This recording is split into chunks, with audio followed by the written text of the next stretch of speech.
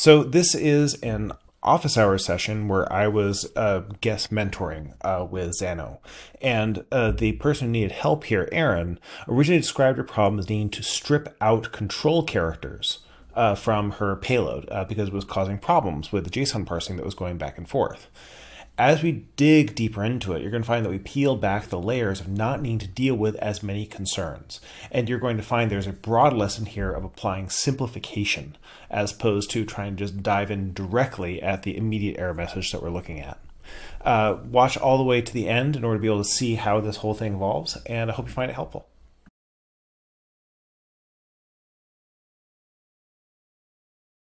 I'm pulling in data that's coming through a web form. Yep. I've pasted in some sample data. And in this particular form, I put an extra line break in it. I process that data, save some records, and then kick off a notification via SendGrid. And SendGrid hates the line break. And my method for removing the line break, which is to take out the /n, is apparently not removing the control character. So what is this further control character concept, and how can I clean it out of text? Well, how to get into there in the first place? Like, at what point are we creating the JSON for all this? Can you tell me where like the formatted data is coming from? Yeah, it's coming from Webflow. It's a field on Webflow where people can put in tabs and line breaks if, Sure thing. like, I can them. Let's look at this from the point of view of inputs and outputs. Let's look at if this is an endpoint. Let's go back over to let's start. We'll start within Xano. We might look at this in Webflow in a second, but if I could get you to close up these two sidebars here, by using the little X in the corner. Yeah, cool. Scroll to the top, please. The very tippy top. Very top. Yep, there we go. You see that three dots in the upper right-hand corner? Yes. Let's click that and let's take a look at the request history and let's see what's come in the door from Webflow that's causing. Since this is being recorded, let's not use my client's real data. So I will open. That's fine. Would you like me to stop recording? I can do that. That works too. I can also, I prepared some data beforehand. This is exactly what's coming in. And the field that's causing the trouble is right here. So you can see there's that. Well, okay. So that so far, that doesn't seem okay. So far, this is properly formatted JSON, which is excellent. So now let's scroll on down and can you tell me more about like what SendGrid is saying it doesn't like? Yes. So what happens when well, first of all, to try and take out that control character, I replace my /n with just an additional space. We'll need to do something else in a minute. Don't worry about. Yes, I appreciate that. I appreciate why it didn't work. So we'll work that problem in just a second. I just want to make sure we go through the whole cycle of seeing how it comes in and what message we got coming out to make sure we're fixing the right thing. Okay, roger that. So then the message is when I get to SendGrid, sending it out. Sorry, Twilio in this case, but it happens for both Twilio and SendGrid. They don't like the control character. Well, let's find out if that's actually the case. Let's go to the debugger, please. Oh, you get down to results. The result is the inquiry, maybe. Let's debugger. Let's click on debugger and go all the way to the bottom for me. So it gets Twilio send SMS. And the input is, what are we trying to send into there? So what I'm sending into Twilio is the phone number to send it to the body of the text. This is where the problem is happening. So I create the body of the text in this variable and JSON decode it. I see. So then there's a question of why we would. Okay, so the body is the body that's over there, which includes the JSON or what have you. That part's in there. So what would happen ideally is I would strip the incoming stuff of any of its existing control characters, and then as necessary could re-encode it, because as you can see, I'm sending a lot of data in this. It's a notification to someone that a new lead has come in. So I need to give this different line breaks than is in the original. Okay, so basically what we're saying is when we do this stuff, so the body is just going to be a string at the end, right? Correct. Okay, let's go Twilio send SMS on number 17. It's not obvious to me why we're not just putting body directly into into that item instead of using the sprintf with the JSON decode. Yeah, so I could hypothetically apply the JSON decode right here on the body itself, but I do this in so many places throughout my app that I have just found this to be, if I always do it this way, then if I have additional stuff as well, then I know I I see. just do it throughout the whole entire app. Okay, so let's go over to the body for a second. This is starting to gel for me. So we click into this, and then presumably the field name that has the weird thing is somewhere in here. Yeah, the field name got saved into a record called inquiry as the field intake message. Okay, so here's my propose. So the intake. So can we maybe do before we do the create variable? So before line 16, let's do a stop and debug and take a look at what inquiry.intake message is right now. Happy to.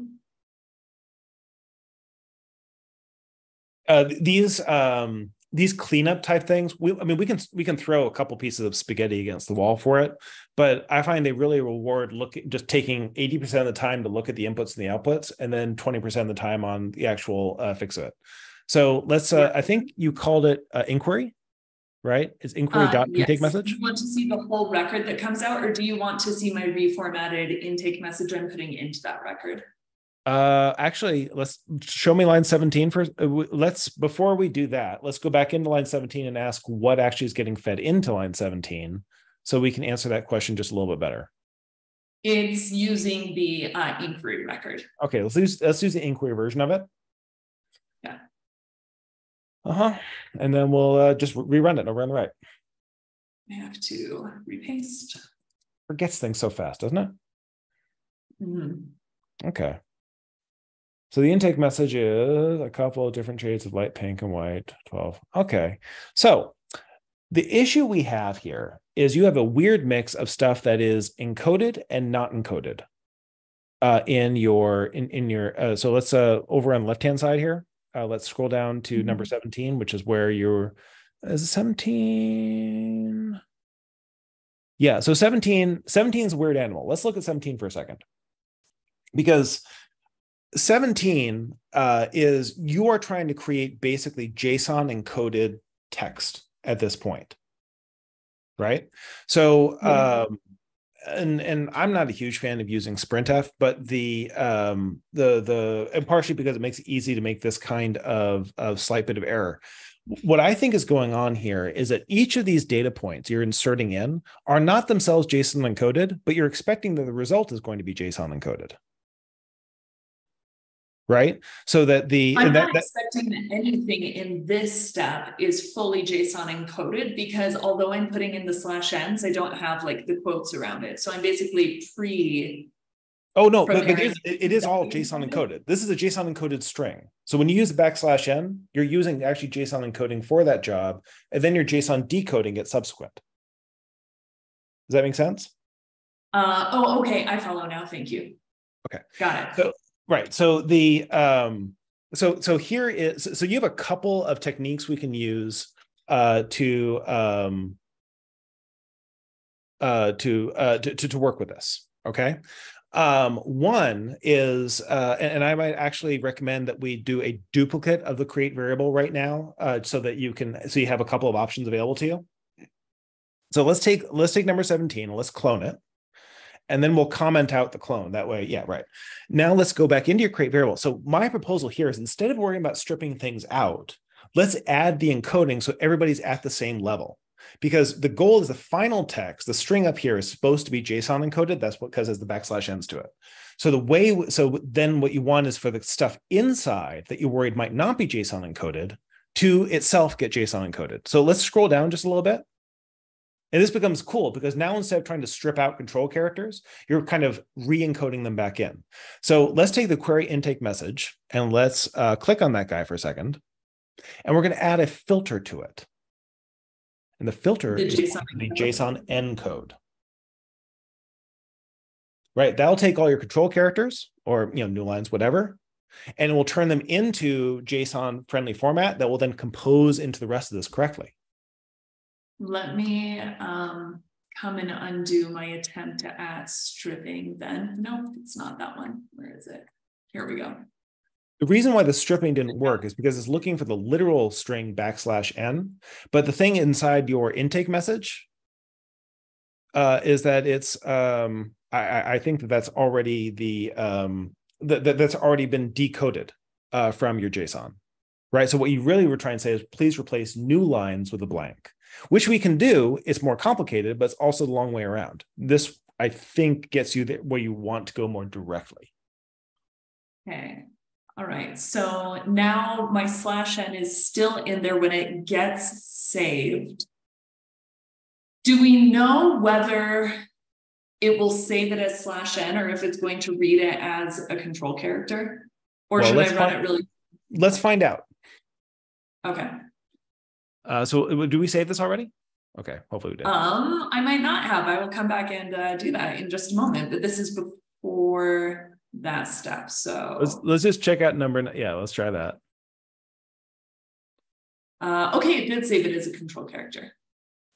And I'm going to just double check that I did make the change I thought I made. Okay, I saved my original. I came here and I took off that adjustment. Okay. And let's make sure that we have the JSON encode in like line 19 or whatever that is. Yes. Yeah, all good. Okay. Great. Let's comment out the stop and debug and let's see if it goes through to SendGrid correctly.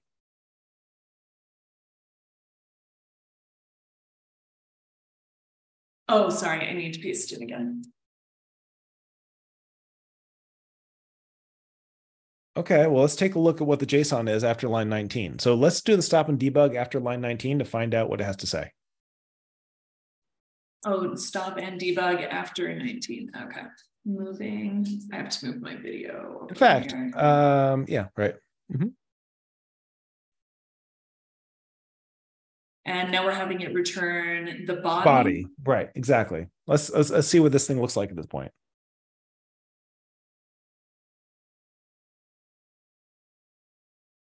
Oh.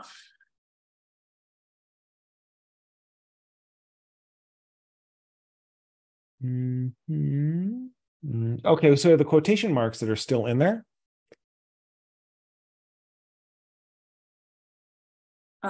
Yes. And that's probably from a different piece of it? Or is that also from the message?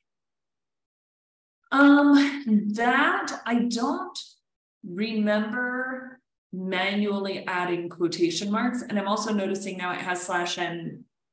Oh yeah, and it changed my like 10 to 12 foot. The apostrophe got changed to this. U27. Yep, that's a nice apostrophe. That's not terrible. Okay. So that's all just like new lines. I wouldn't worry too much about that stuff right in here. Okay. So but however, the quotation mark is invalid. So let's take a look at your create variable on line 18. On 18, okay. Mm-hmm. And there's your intake message. So let's actually, I kind of suspect it's in the primary text. Let's go back up to your primary text. Sorry, in body, right? So let's go back to number 19. You mean 18. I did mean 18. I apologize. No worries. Okay, you see where it says text at the top? No, I don't want those guys again. Yeah. Right. I think it's in the structure. Yeah. So can we open that guy up and use the expander so we can see more of it? Messages %s. All right. Okay. So the issue is, got it. Now I'm starting to understand. So the issue is that the message that when we encoded it, it gave it with the quotation marks. So then we just need to trim off the quotation marks in order for that to work properly. So let's go back into number.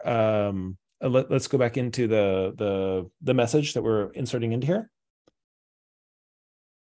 Mm-hmm. And just do left trim, right trim 1. Yeah. After doing the JSON encode, yeah.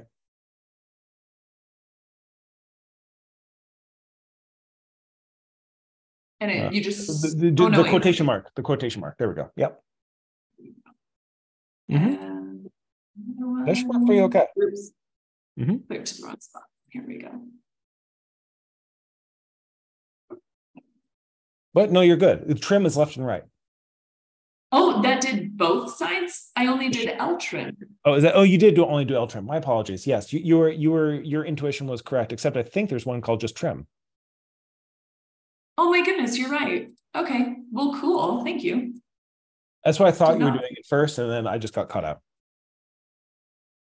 Okay, All let's right, try. I'm Let's try running it. rerun. Yeah, rerun it with the stop and debug. Once Uh, again, we gotta clean up the input and. all right, and I have stop and debug on. Okay. All right, this looks a lot better. So now try commenting out the stop and debug and shipping it.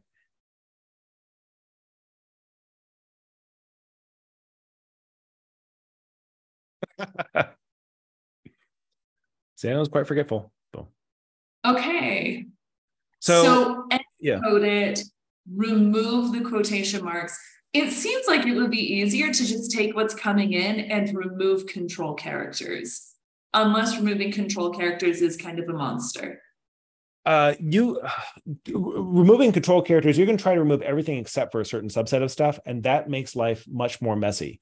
What the my recommendation actually would be, like, let's take a look at the body here for a second in this create variable on line 18. Look at the debugger or No, look at the create variable for a second. You're using these \ns, and you don't gotta. So let's click into the value thing here, and let's expand it. So here's my proposal. Backslash over, see where it says \n, the first one after new inquiry? Yeah. Press enter. Just make them into new lines. Now you don't have any more of that. Now you don't need to JSON encode or decode anything. You take JSON out of the equation.